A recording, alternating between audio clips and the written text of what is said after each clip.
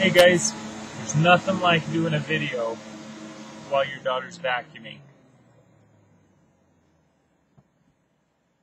Huh? You don't want to continue vacuuming while I try to do this video? Oh, okay.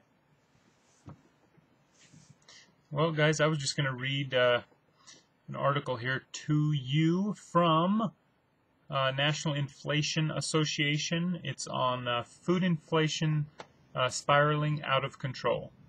And the Bureau of Labor Statistics today released their Producer Price Index, PPI, report for March 2010, and the latest numbers are shocking. Food prices for the month rose by 2.4%.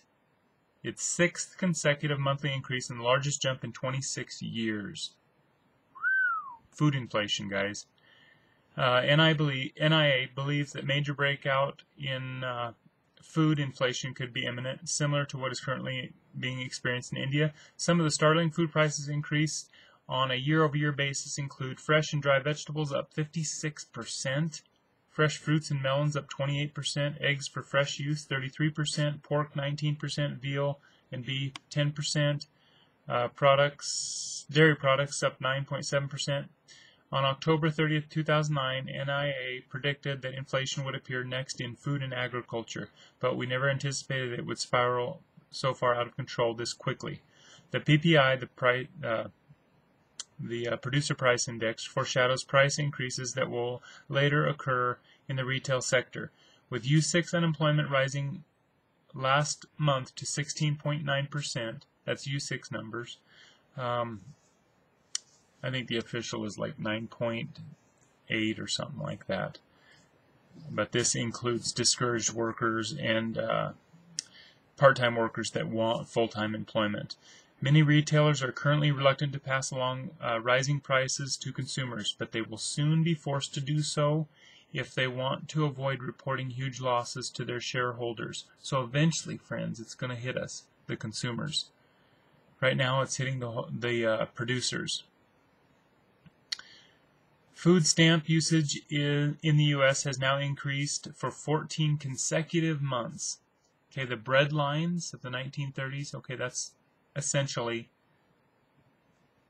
food stamps now. There are now 39.4 million Americans on food stamps, up 22.4% from 1 year ago. Okay, a year ago we should have been starting the recovery, right? That's what we were promised. Green shoots were all over the place and we were in a recovery. But it turns out 22% increase in food stamps. Okay, foreclosures hitting record numbers. Foreclosures, and the option arms are about to hit. And I just talked to a real estate agent today. He's been around here for years. He says banks are not lending money. He says it's dead. I said, how many houses you sell? And he said none. I said, how about commercial? He says none. He said it's dead. They don't want it. They're sitting on the money. Banks don't want to lend it out. You know why, he told me?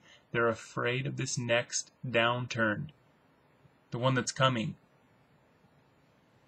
The U.S. government is now paying out more to Americans in benefits than it collects in taxes. Ooh, taxes. I hate that word.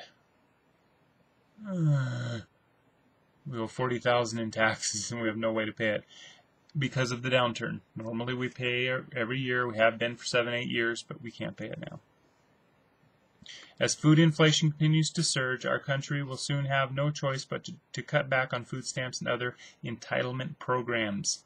Most financial experts, last paragraph, guys, most financial experts in the mainstream media are proclaiming that the recession is over and inflation is not a problem in the U.S. Unfortunately, they fail to realize that rising food and gasoline prices, diesel hit $3.02 a gallon here in Northeast Wyoming today, accounted for 58% of February's year-over-year 3.85% rise in retail prices.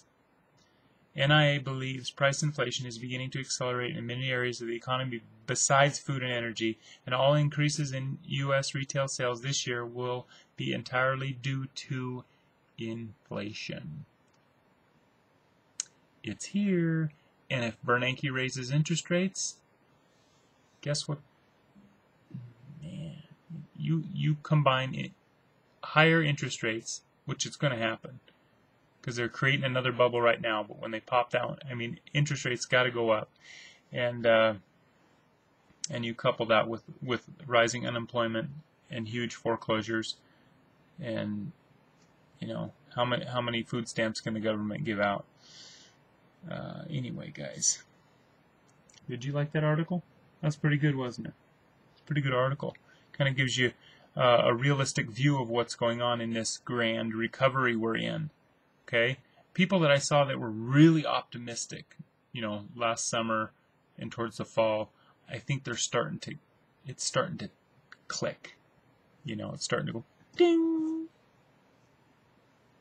So, we'll see. Take care, guys. God bless. Have a good weekend. Enjoy your weekend.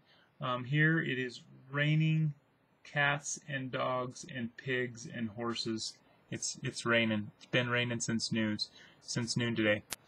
So we only worked half a day, didn't we?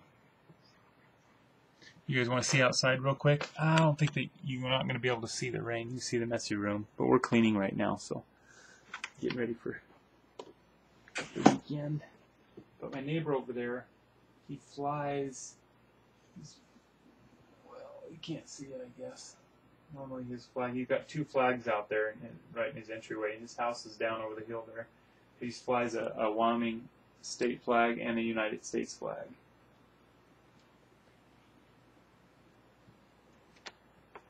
Well, you can't see it, I guess. Yeah. Anyway, guys, that'll make them sick, trying to follow that around. Anyway, good talking with you guys. Hope you enjoyed the article. Talk to you later. Have a good weekend. Kiss your kids. Hug your wife, your spouse. Bye.